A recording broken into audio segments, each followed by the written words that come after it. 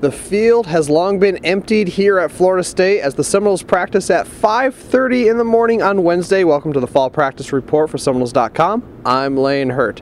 Head coach Jimbo Fisher did not talk on Wednesday, but he did talk after practice on Tuesday, and he was very happy with what he saw from the freshmen, particularly their athleticism. There's a lot of athleticism. I mean, those guys can rush. I mean, those big guys can rush. And like I said, we had 1s and 3s on one field and 2s and 4s on the other. So we'll double watch the film on the guys over there. But all those young guys, all those DBs are athletic. The big front guys, they can run. I was watching them do some drills and individual stuff. I mean, I'm glad we recruited them.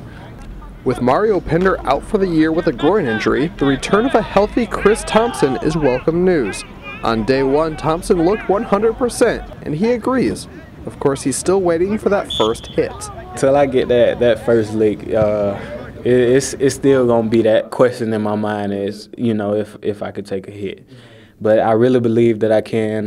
I kind of took a little bit in the spring here and there, a little couple bumps. I tried to run into guys on purpose just to see how it felt, and I had no problem. So for Thompson and the offense to be successful, the offensive line will have to step up its play, a fact they are well aware of.